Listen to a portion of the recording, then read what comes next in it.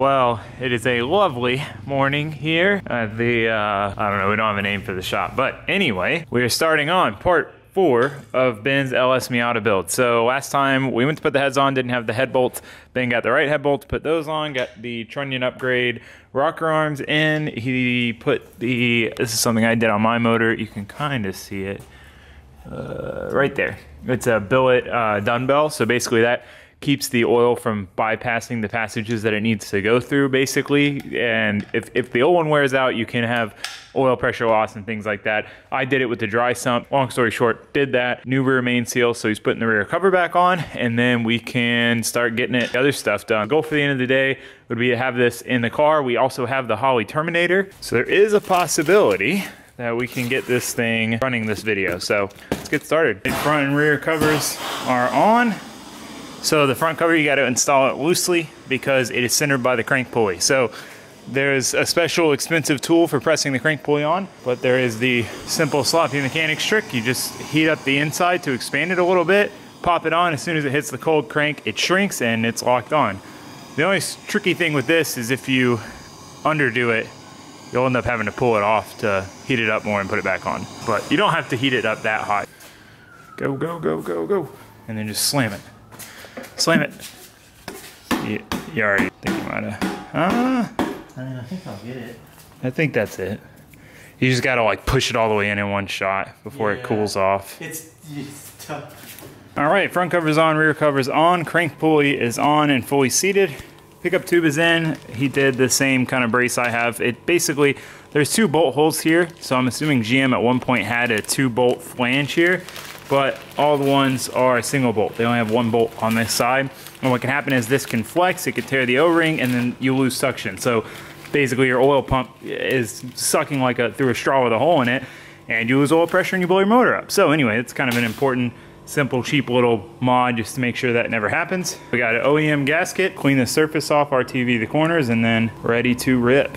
You need to adjust this too. Time to throw the old Panskis on. This is a big moment. This is basically closing up the motor. Cam's done, valve springs, trunnion upgrade, heads are on, head gaskets, bottom end stuff, pickup tube. Now it's pan time. This is a nicer pan than the one I used on my motor. It's just got better baffling and stuff. It's more baffled. So we were kind of conflicted on whether or not he should do a dry sump like I did, or do a nice baffled pan with an AccuSump. At the end of the day, with the pros and cons, it made sense to do the nice pan with the AccuSump since he already had the pan and like he's not gonna get as much money as it's worth selling it. So seemed like the best route. It should be solid. It'll be kind of an interesting test. I mean, hopefully nothing goes wrong, but it'll be interesting to see, you know, if this one doesn't hold up as well or whatever. I think it'll be fine though. Tons of people run nice baffled pan, AccuSump, no issues. So yeah, you just gotta put bolts in, tighten her down. And we can move on to clutch on, trans on, put her in the subframe, put her in the car. You getting hyped, Ben? Yeah, we'll be hyped when it's in the car. Ben drove my car this weekend. I was hoping to give him some extra motivation. I'm out here working on my car, aren't I? The long block is done. It's about ready to go in. We need to work on the accessories. Basically, the plan is waiting on the clutch pilot bearing to freeze. Once that's done freezing, leave it for an hour or 2.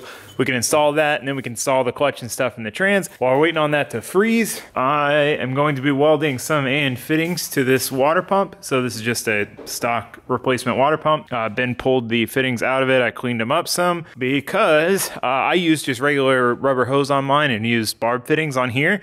But we did AN fittings on his coolant expansion tank. So it'll look a lot nicer, but the only downfall to doing AN instead of rubber hose like I did is you have to weld the fittings onto the water pump. So this is cheap trying to cast aluminum. So I've cleaned it up as best I can. We're gonna try it, see what happens.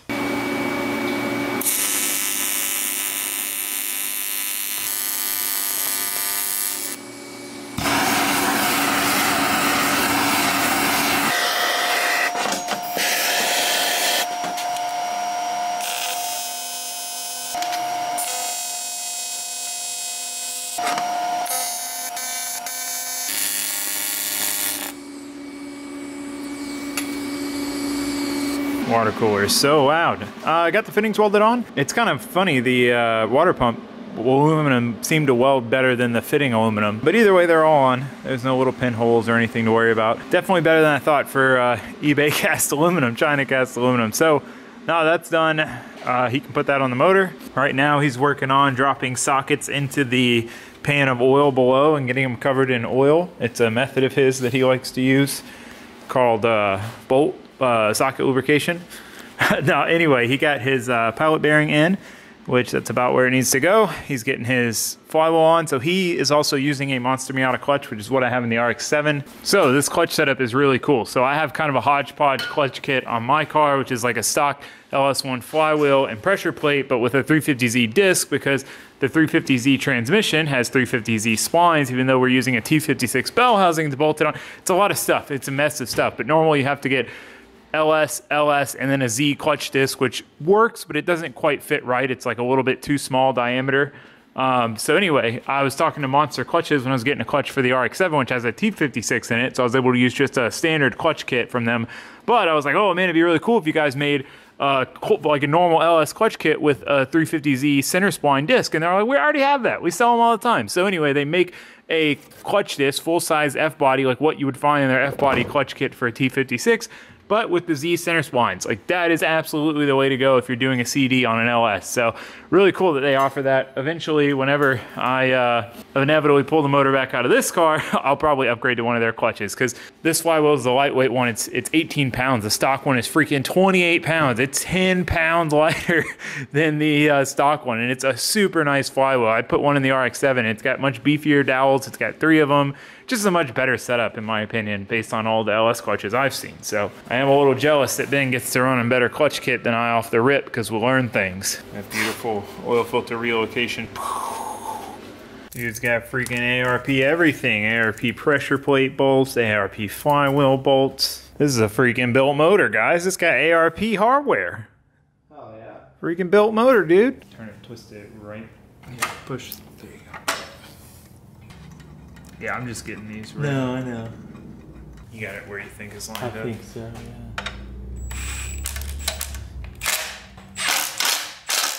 Easy to do it at this height because you can get eye level with it easily. Looks very close. Yeah, I was basically just in it.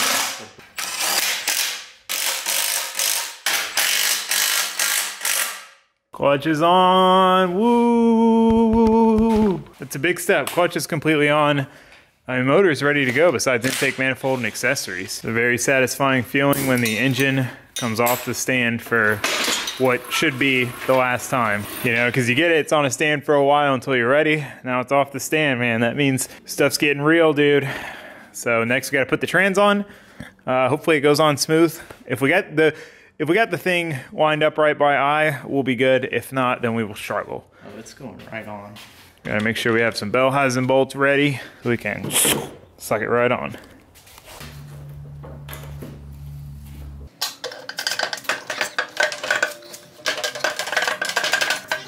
Alrighty, trans is on. Slave is on with lines for both the clutch and the bleeder. Pretty much anytime I use a setup like this, T56 slave, I use a remote bleeder line, because otherwise the bleed screw is like up in here and really like impossible to get to, whereas with this line, you can bring it all the way up, put it in your clutch reservoir, and just bleed it back to itself. Super handy. Those lines are on, clutch is on, slave, trans, everything that we need to put it in the car. So now we need to get it up and in with subframe. I would say one of the hardest parts of building cars is trying to plan everything out. So we were gonna do the brake lines after the engine was in, but then we realized we could reference my car and remembered where, you know, I needed to run mine, but basically we're rebending the brake lines, because normally there would be a big shelf here. Like this was a big part of this essentially that we had to cut out to fit the V8. So the factory lines ran here because they couldn't run here. But with the V8, we have to run them over here tucked to this side. So anyway, working on rebending those, getting them where they need to go so they'll be clear of the engine and exhaust and stuff. Then we got to put some heat wrap on them.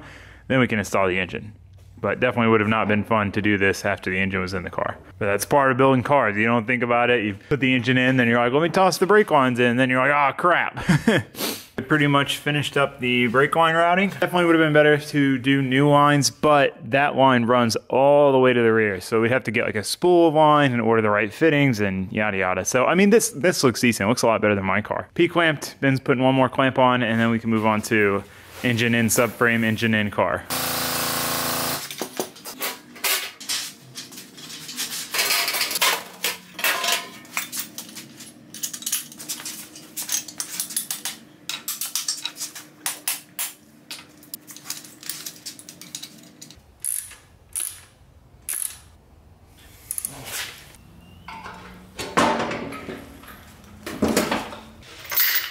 Look at that, guys. Oh, I'm hyped. Let's do it.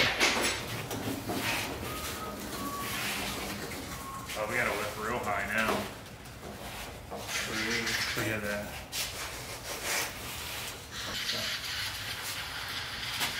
Pull back some. I know you're doing it. I think it's just hitting the tires back here. Oh, still good. Okay.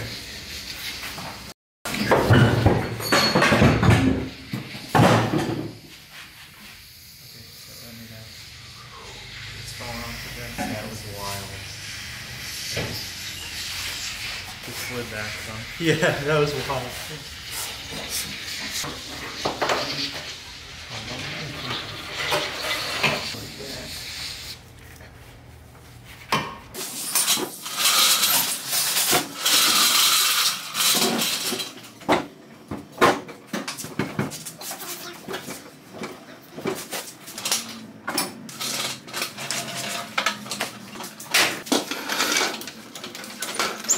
Well, it was a little bit of a struggle just getting one of the studs on this side to go into the subframe. From what I've learned when I did mine, because mine I had some issues trying to get some bolts in, and I thought it was all these other things, and it seems to always end up being something's catching. So like the trans was catching a little bit on the side there because of like the orientation of everything. We got that clearance from the trans, was just enough to get the stud to go on. You know, one of those things. So if you're ever putting a motor in and it's not going in, it's probably caught on something somewhere. But anyway, that's an LS Miata. Woo! I gotta say your line because it's your car that I'm helping you with this time. Look at that, boys. That's a lot of room. Now we just gotta tighten all the bolts down. Did you get the rear bolt in on that side? I got both of them in on that side. Oh, good. So hopefully I can get them both in. Anytime you put a motor in, even if you're not ready to, you gotta put the intake manifold on there just to see. Boy, that makes it look so much better. Hold on, guys, we got more. But wait, there's more. If you watch now, you'll see more parts go on. Ben's just getting his workout in for the day, climbing up the shelf 6 times. Will he make it down without dying? Stay tuned to find out. Oh, ad brake. Oh my God, Ben just fell. Or is he dead? Is that blood? Oh, that's paint. That's blue paint. Thought it was blood. I'm so excited. Yeah, put this one on. Taylor hates the covers. I don't hate them. I'm indifferent on them. I like them and I dislike them at the same time. They're a little dirty though. Well, too bad, bud. I mean, you might be able to fit it if you trim it. What? Your AN hose. Oh, we'll cut it around there. Bada boom, son. Bada boom. Car is done. Finished. Let's go rip. All right, so we test fitted the header again just to figure out all our clearances. So he needed to figure out line routing because he's got to run one fuel line. He's running returnless, so the filter regulator will be mounted back there. We'll get into that later. And then he's got to run an oil line from his AccuSump, which is mounted in the trunk. So we put that in there so we can figure that out. He's working on transmount line routing and all that stuff. The next thing we need to do is get the radiator mounted. So it's just a universal radiator. Oh, we got to do something with the cap too. Yeah, so we're gonna have to cut that and block that off, and then we're gonna have to make some mounts for it. So we've got these 2 tabs on the car with threaded holes basically. So we're gonna build to those at the top. The bottom we'll have to build something off the car and off the radiator, but you know, shouldn't be too difficult. My only concern is this radiator's got this coating on it, so I really don't know how it's gonna be to weld. I'm definitely gonna have to make sure to grind through that and get it really clean, but I don't know, it shouldn't be too tricky of a project, so let's get into it. Start fitting, cutting, and welding.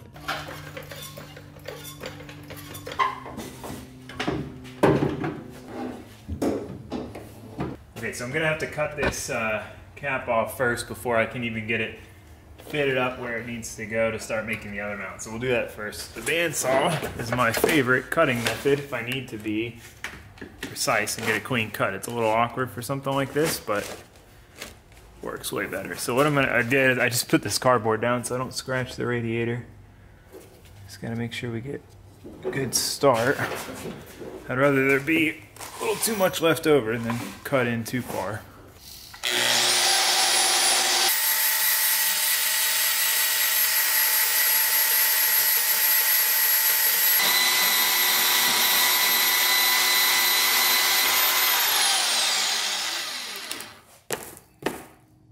Now we got a nice flat surface to weld to.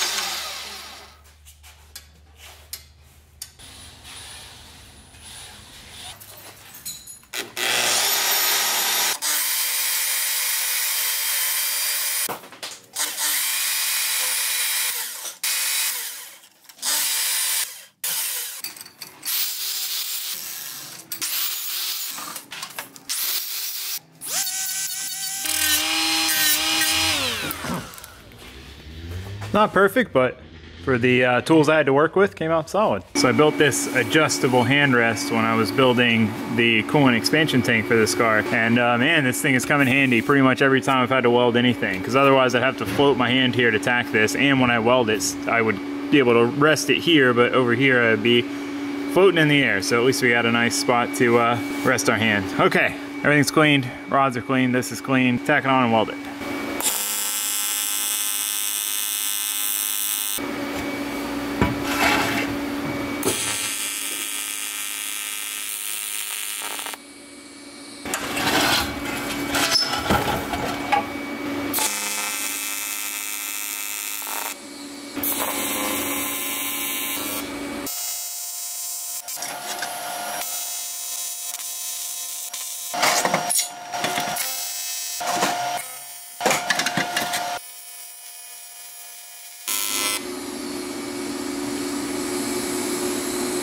All right, well, that's done. Easy peasy. Now I can move on to test fitting and figuring out how to mount it.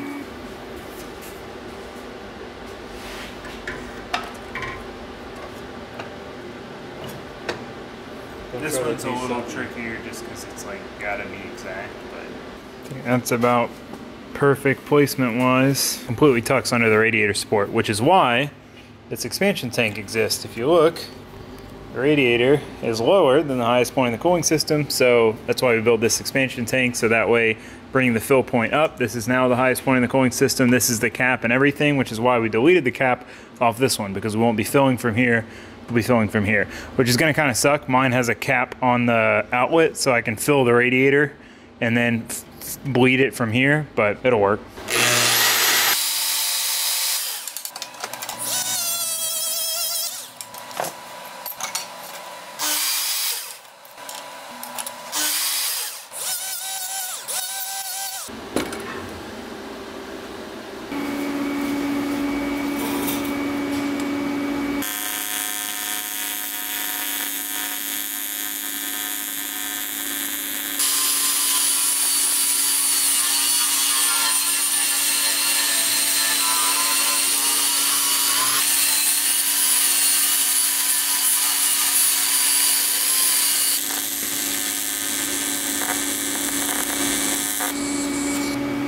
Got these little aluminum brackets made up. Oh, you can't even really see that one on that side. Hold on, let me show you from this side.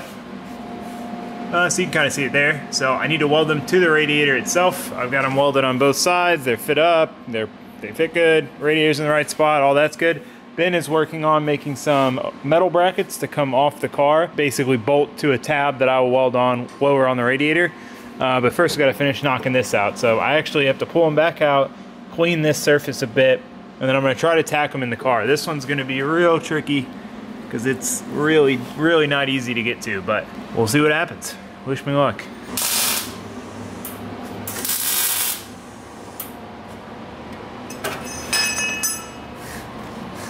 You know you're a good welder, guys. Pro Fab, hit him up for fab work. Not only does he sell me auto parts, he does fab work. You know these things called gloves? What? I actually tacked it. So proud. All right, got everything marked. I'd prefer to tack it in the car, but everything I need to weld would have been very difficult, so.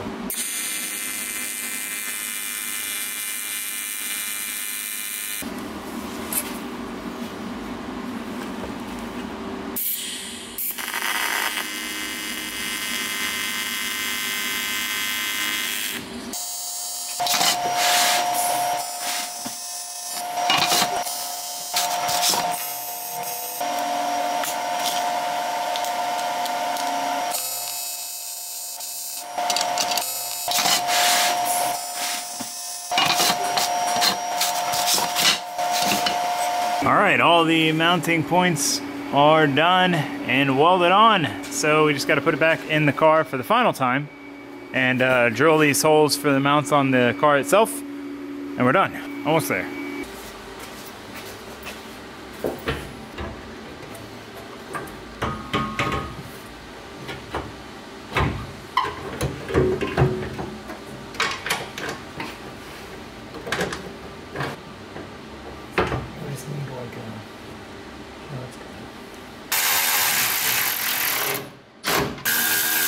Might need to bend your brackets back. Yeah. Hard to get a good drilling angle at it. Yeah.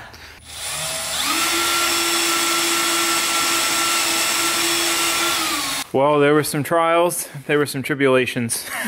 Just trying to get the inside here. I knew this was going to be tricky, and it was. But got them welded on. These tabs came out just fine.